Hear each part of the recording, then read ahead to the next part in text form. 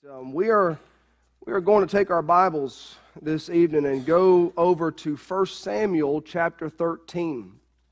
1 Samuel chapter 13. And we're going to start tonight.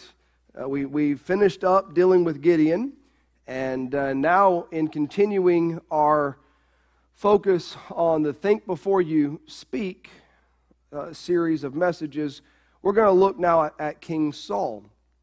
And what takes place here with King Saul, for me, is one of the most spectacular excuses, you might say, that you're going to find in the Bible. There's some pretty good ones, but this excuse, or this thing that Saul himself uses is actually not, though it is spectacular, it's not that uncommon.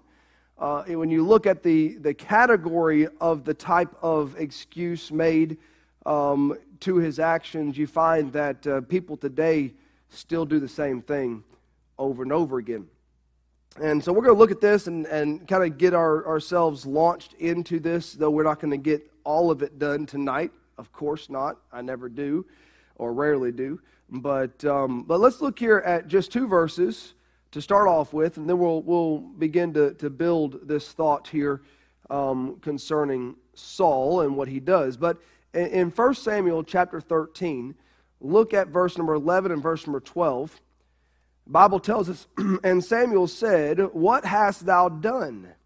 And Saul said, 'Because I saw that the people were scattered from me, and that thou camest not within the days appointed, and that the Philistines gathered themselves together at Michmash. Therefore said I, the Philistines will come down now upon me to Gilgal, and I have